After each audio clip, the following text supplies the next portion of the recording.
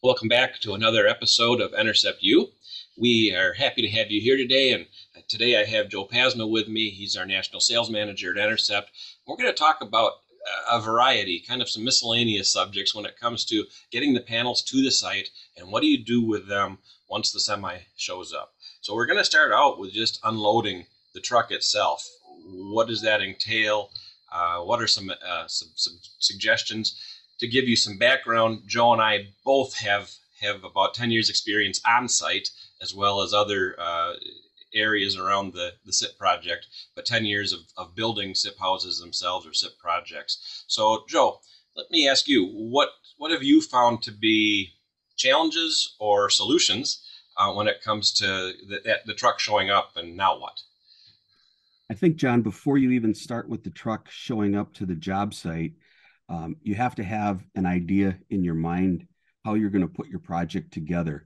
The drafting team at Enercept, when they put the panels together, they start numbering them from one side and they go around the project and number them. Well, that doesn't necessarily fit how we actually install the panels on site because of site constraints. You might be on a cliff and have to start on the opposite side from where they numbered the panels. So you have to keep that in mind. The other thing to keep in mind is that we as Enercept are trying to minimize the number of trucks that we send to the site. So a lot of times we will not have stickers or spacers between panels, which means that you can get a little bit more material on the truck, but that means that offloading on site is a little bit more challenging in the sense that you actually have to climb up on the truck and push the panels off. So if you want to have quick unloading and you're willing to have an extra truck show up at the site, you can ask your sales rep to actually have the plant put stickers or spacers in between. So then you can offload with extension forks on a lull or a all-terrain forklift or whatever. So that's really the first step to unloading the truck is to get it loaded the way you want in the plant itself. Yeah, absolutely. Left to the loaders, I tease our loaders that they should have a degree in Tetris because they load that truck, they fill every nook and cranny because you can't put enough panels on to overload the truck weight wise. It's all about mass, it's all about volume of filling that truck. And so when you're unloading a truck, you'll get to a little space between panels, and there'll be a box of clips or hangers shoved in that space because they do. They're really good at using every nook and cranny. But it comes out like a shuffled deck of cards after they do that. They don't worry about the numbers in order. It's all about the panels and where they're going to fit the best and how they're going to go on. So it's something to be aware. So that kind of takes us to the next step. Okay, now you've gone through that process, and maybe you're in a situation where it's worth paying the extra to have the extra truck or to have it loaded with dunnage. Either way, the truck gets there. Now you need to stage the panels. And there's a variety of different challenges that come with that. One is lot size. What kind of room do you have? What kind of space? Is the floor deck already built? Things of that nature. But really, what's your goal when it comes to staging the panels? Well, the truckers typically we use independent truckers to haul the material, and they generally allow about 2 hours to offload the material. So because the plant does such a good job with Tetris, you really have to have a spot set up that you can just get the material off the truck.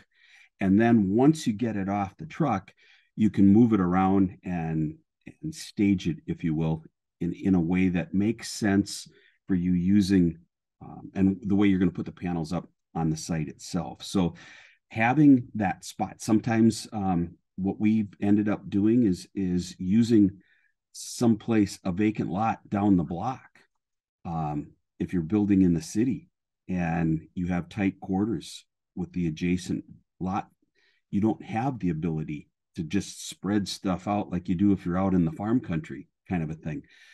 We've had some stuff where we've actually had to get permits to block off sidewalks and streets to stage the panels and then shuffle them around and move them that way. So each specific project is going to dictate how you go about doing it. But again, have a plan in mind.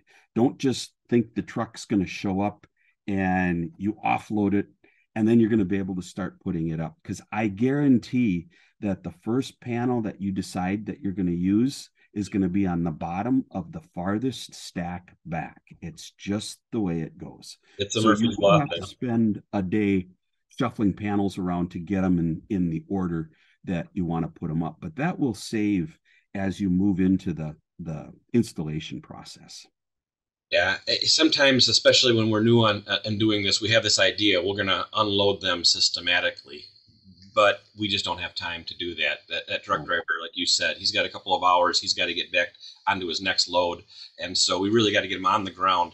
One of the things that we learned is don't stack the piles of them too close to each other. Give yourself some room because, like you said, invariably the panel you need is going to be in one of the stacks that's back. And then as you do start to sort them, we also found that it's not necessary to sort them all in order. You don't have to find one and have that on the top of a pile and two next.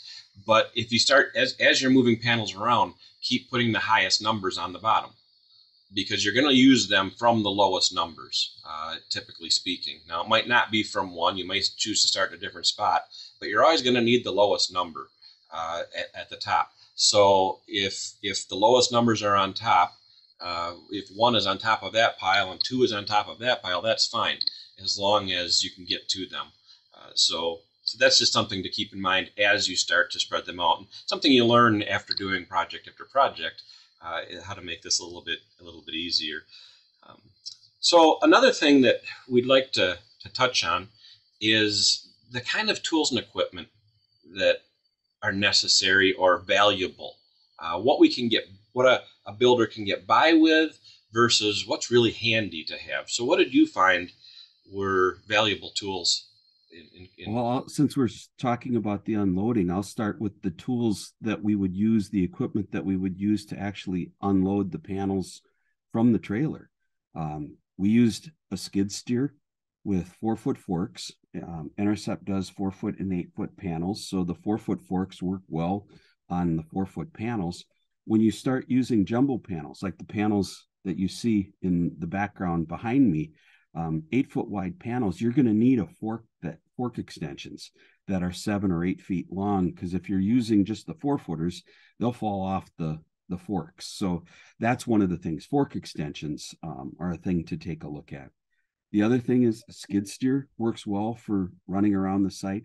All-terrain forklifts with extendable booms work really well for not only offloading the material, but then you can use it for actually setting roof panels or trusses like you see in the background behind me. So I'll those are just things. jump in there. That one, a Lull, Skytrack, telehandler, all-terrain forklift, they're called so many different things depending on who you're talking to. That is such a valuable tool throughout the process. Because we just talked about stacking the panels and you're going to have a stack behind a stack. Well, you can reach over there and get that pile. You can't do that with a skid steer. Skid steers are okay, and we've done it, and we've gotten by. But if the job allows you to have a Lull or a Skytrack on it, you will find that to be a very valuable tool. A lot of the work that we did was on small, tight lots. And what we found advantageous was to use a skid steer with extension forks. And then we had a single axle boom truck. And it was one of the Pioneer kind that had the cab station was right behind the driver cab. And it had 4 legs that would extend out right at that spot. So you actually had 380 degrees of rotation from that location. And we found you could set it on a tight site. It had a 63-foot boom on it with a 15 or 30-foot boom extension. And we could reach the whole site setting panels with that. So some people say, well, you need a crane to set these things. They don't weigh much. They're 4 pounds a square foot. So what, an 8x24 is about 1,000 pounds, give or take, somewhere in that range. The jib extension on these pieces of equipment weigh more than what the panels do. So it's really not heavy material that you're lifting. It's just awkward trying to get it to where you need to reach to. So something with a big reach, we found really advantageous from that standpoint. I think So, you said you had 380 degrees of range, which is 20 degrees more than the rest of the world right. gets. So you guys in Minnesota, you're always just a little ahead of You the know, it could actually go past the full circle, John, game. All right. Uh, which is sort of nice because you always need that little bit more depending on where you start. So, all right, very good. So I'm glad to get that explained to me. All right, so continue on with the idea of tools. So now those are the tools for getting started and getting things moved around. How about building the project itself? lifting plates, Enercept supplies can supply lifting plates that are actually surface mounted to the panels. And then you're able to hoist with the hook that they have, or they have pins that you can drill through the panel. And then there's a nut on the bottom side. I prefer the plates themselves myself. That way you're not poking holes in the panel. But again, it depends on how you go about installing and what your crew likes to do. Both work very well. If you do use the plates or the pins, you have to go back and fill the hole that you drill in the panel with expanding foam. So And that's you also have to be very aware with pins. My crew used pins, your crew used plates. But one thing that we learned with pins is, since they do go all the way through the panel, for instance, on what you have in your picture right there with the trusses like that, you have to make sure that there's room for the pin to settle down. So if you're setting over a timber frame or trusses like that, you have to make sure there's room. We found that in that situation, plates were the way to go, so that we didn't have to worry. Even when you get to your overhang, especially your gable ends on your overhang, sometimes it's a challenge to use the pin and get it to set the panel in place without it setting on top of the wall. So that's something to factor in. we had multiple plates too, so that you'd have two on the panel up in the air, and then maybe two or three on panels that were placed, and then there's another set of two or three on the ground, so that the ground crew is putting things together. If you only have two plates, you waste a lot of time shuffling stuff back and forth. And the other thing that the plates will do for you in the air, both for the roof panels and wall panels, is you can use them as lever points to actually pull the panels together with come-alongs or trucking straps or devices like that that help pull the panels together. And there's some neat come-alongs that are out in the industry now that we didn't have 20 years ago when I was doing it. So it's sort of cool to see some of that stuff. Yeah, very good. Yeah, you don't want your roof crew and your ground crew to be waiting on each other. So you have to have enough that your ground crew can be working while the roof crew is setting panels, and vice versa.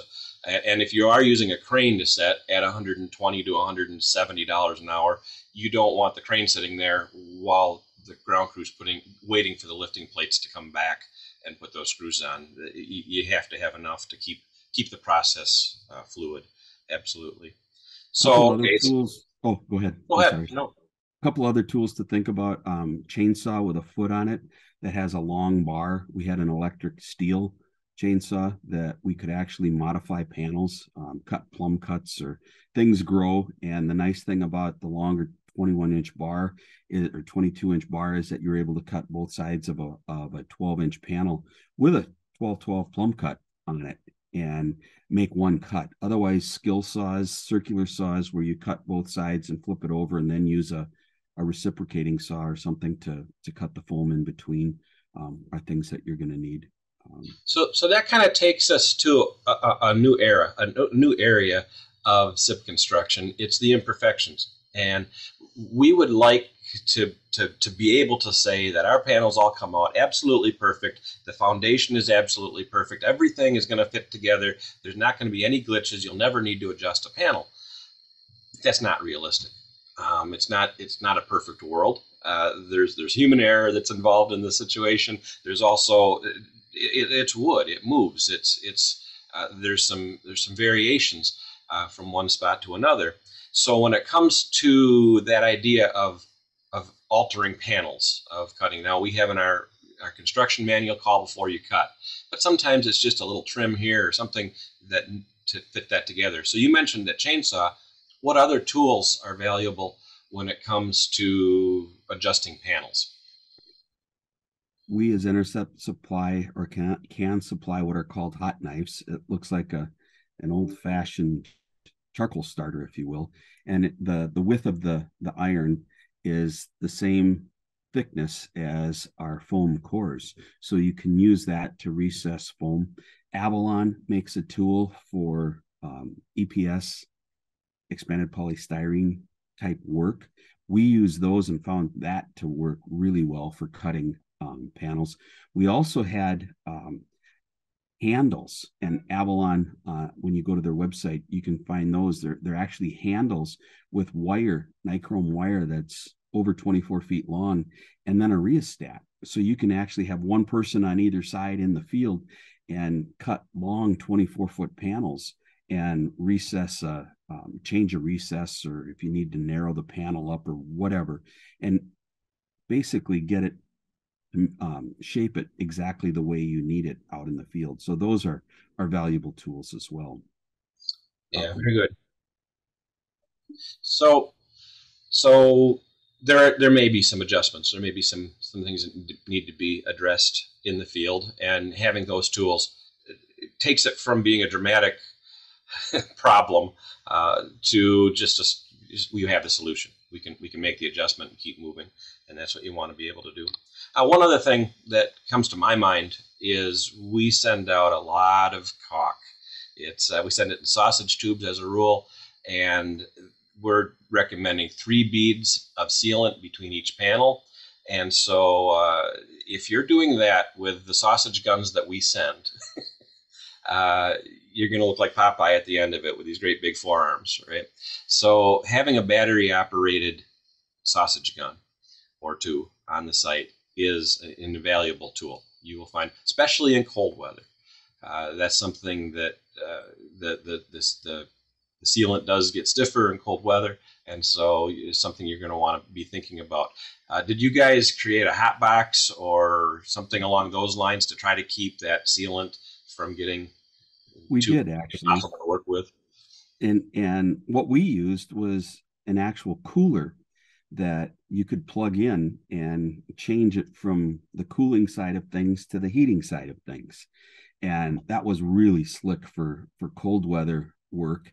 And then when we work in the summertime, we'd turn it on and cool it, keep the beer cool for beer 30s. So it worked pretty good both times of year. Tools of the trade. There we go. All right. Well, thank you very much. Anything to add? Any other tools or suggestions that you can think of at this point? Not at this point, but I'm sure we'll come up with a few more, and you and I will be talking again. So. Absolutely. So, folks, thank you for joining this. And if you like our discussion, do us a favor and add some comments at the bottom. Give us some suggestions of things you'd like to hear us talk about. Comment on what you're hearing here. If you have suggestions, if you're a SIP installer and have some suggestions of things that have worked for you, share it with the community so that all of us can benefit from it. And of course, subscribe and like, and all of that helps us to get out there and get in front of people. So thank you very much, and we look forward to our next discussion on Enercept U. Thanks, John.